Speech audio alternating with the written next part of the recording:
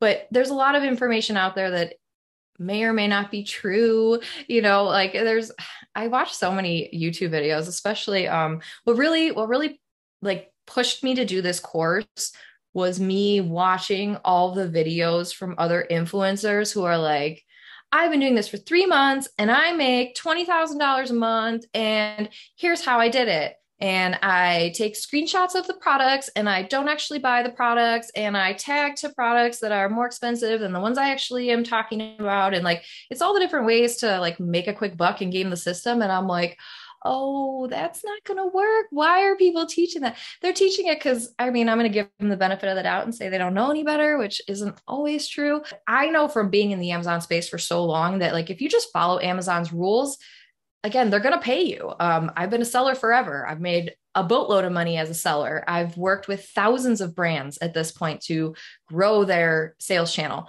on Amazon. And so it's like there's so much opportunity, but you can't make Amazon mad at you or they won't reward you.